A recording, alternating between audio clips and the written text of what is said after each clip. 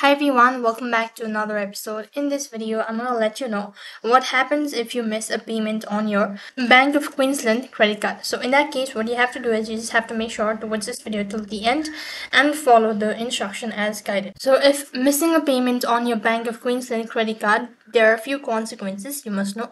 Now, first of all, it's a late payment. Now, Bank of Queensland may charge a late payment fees, which can add to your overall debt.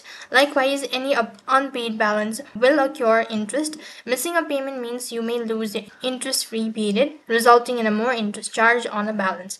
Likewise, a missed payment can negatively impact your credit score easily if the payment is more than the 30 days late. Bank of Queensland may contact you to remind you about the overdue payment. Persistent missed payment could lead to a more aggressive collection effort. If the account remains unpaid for a significant period, Bank of Queensland may suspend or cancel your credit card, limiting your ability to make a new purchase. Now, to avoid the penalties, it's essential to make at least the minimum payment by the due date. If you're struggling to make payment, it's a good idea to contact a Bank of Queensland to discuss about the potential solution.